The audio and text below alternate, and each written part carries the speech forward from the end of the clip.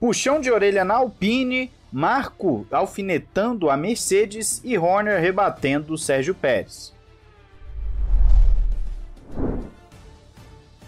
Olá, amigo do Ressaca Fórmula 1, seja bem-vindo a mais um vídeo. Eu sou Matheus Pucci. Vamos às principais notícias. Já tivemos todo o final de semana de corrida, vídeos no estilo que vocês já estão acostumados. Teve vídeo só de dado da corrida, teve vídeo até comigo aparecendo aqui, falando geral, falando de quali, enfim. Então agora vamos voltar ao nosso normal com as notícias. Começando com a Alpine, que o CEO da equipe, o CEO do grupo Alpine, o Laurent Rossi, deu um puxão de orelha público na equipe, o que nunca fica muito legal, né? Você receber um puxão de orelha público dessa forma. Ele concedeu uma entrevista que foi ao ar durante o final de semana e ele fez críticas contundentes ao estilo de trabalho da Renault, que no caso nós estamos falando de Alpine, a Alpine pertence à Renault, e que a temporada tem sido decepcionante e que estava em uma posição que não vale os recursos investidos. Olha só o que ele está falando basicamente da equipe. Dentre as críticas que o Rossi fez à equipe estão, por exemplo, os erros, dizendo que a equipe tem errado muito e que uma mudança de mentalidade precisa iniciar, assumindo erros, não repetindo e aprendendo com eles. Ainda disse que houve muitas desculpas para o desempenho ruim e a falta de excelência operacional também.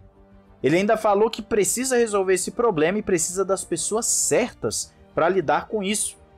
E que não depende só dele. E ainda confirma que contratou o Otmar Zafnauer para isso, mas que até o momento está esperando ainda algum tipo de reação, alguma coisa que vale o investimento, que faça valer o investimento.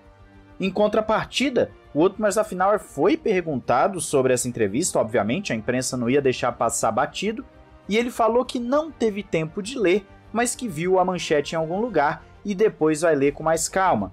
Mas caso a crítica seja aos resultados, ele citou o que aconteceu nas primeiras corridas, com os pilotos batendo na Austrália, tendo muitas penalizações em outra corrida, etc. Então que não foi o início ideal, mas que tem sim potencial para estar crescendo. Ou seja, o Otmar Zafnauer deu talvez aquelas desculpas que o Laurent Rossi acabou falando que está ouvindo demais da equipe. Eu, Matheus, já falei inúmeras vezes aqui no canal que não confio na Alpine e no grupo Renault.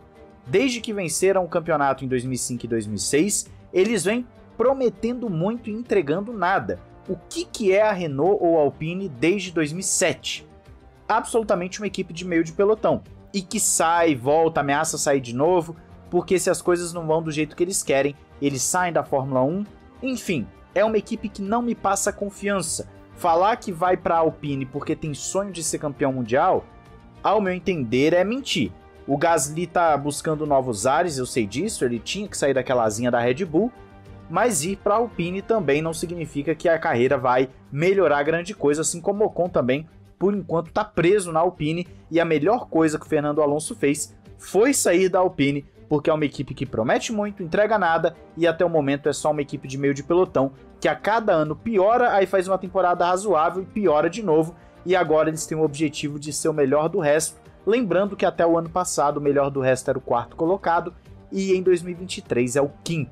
Ou seja, estão andando para trás e tentando achar algum tipo de desculpa para o desempenho. Mas qual a sua opinião sobre essa puxada de orelha do Laurent Rossi e sobre a performance da Alpine? Diz aí nos comentários.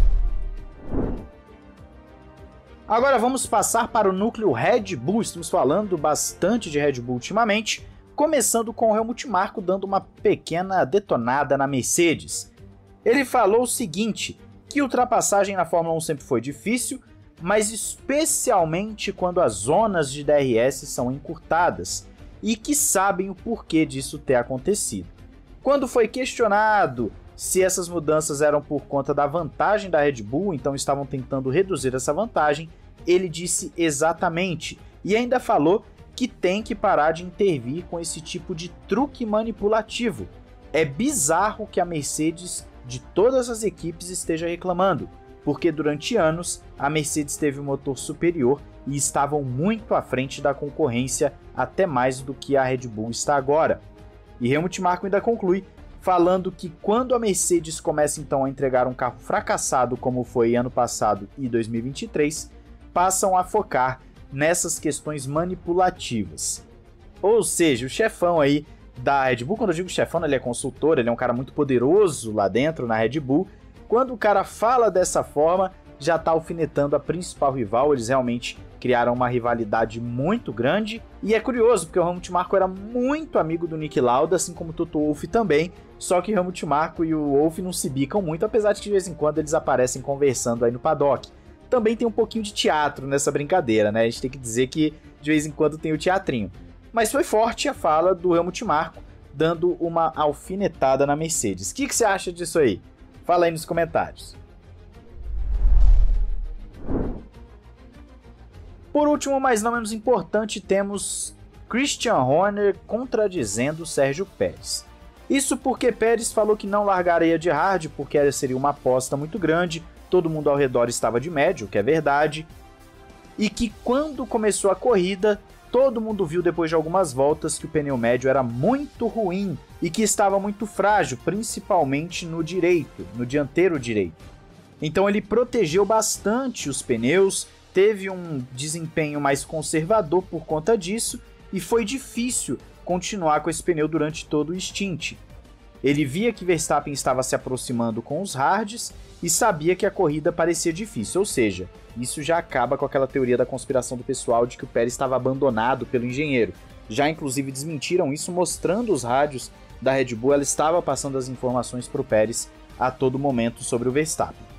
E aí vem o Christian Horner e dá uma desmentida no Sérgio Perez falando o seguinte, que o Perez foi muito conservador, talvez por conta desse lado direito, isso o próprio Horner confirma que o lado direito realmente era um problema, mas que isso pode ter custado a vitória para o Perez, já que o pneu médio era muito bom, palavras de Christian Horner, era um pneu muito bom, e inclusive ele cita Fernando Alonso como sendo um benchmark desse pneu médio muito bom. Horner também falou que a estratégia é sempre discutida, todos os números são executados durante a noite e pesaram os prós e contras de cada estratégia. E deu sinal verde, por exemplo, para o Verstappen fazer essa contra-estratégia em relação ao Perez.